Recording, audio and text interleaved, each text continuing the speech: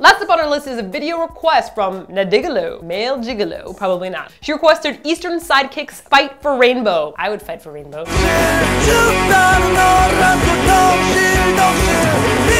Woo! Another Fluxus song. If you can't tell, we're quite fond of the Fluxus label. I wonder if indie people are gonna start saying, oh my god, why are you so Fluxus biased? Nah, I don't think that'll happen. I don't think indie people get so easily upset. Or do they?